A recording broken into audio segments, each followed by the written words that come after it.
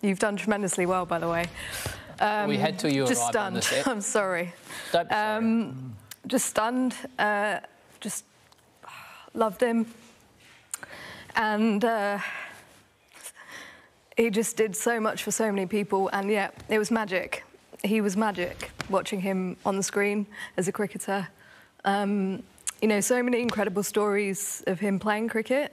But post that, you know, he just made people feel that much taller, 10 foot taller, which is a tremendous help to me specifically. But coming into the commentary box, you know, could have felt quite intimidated being around someone like Shane Warne, but he showed tremendous respect.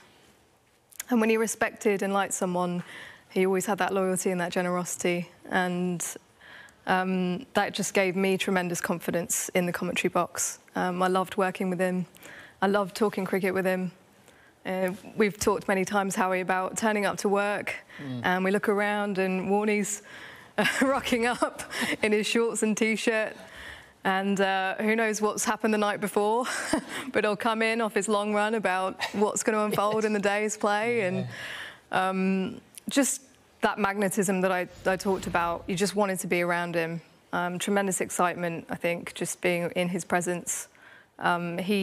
He really supported me on my journey as a commentator, as a broadcaster, and I'll never ever forget that. Went down to Melbourne recently to try and catch up with him. Didn't get the opportunity, but I know that he is someone who had tremendous gratitude for everything that he'd achieved, the people that he'd met on his journey, his family. He always talked about his family, and he was happy with life.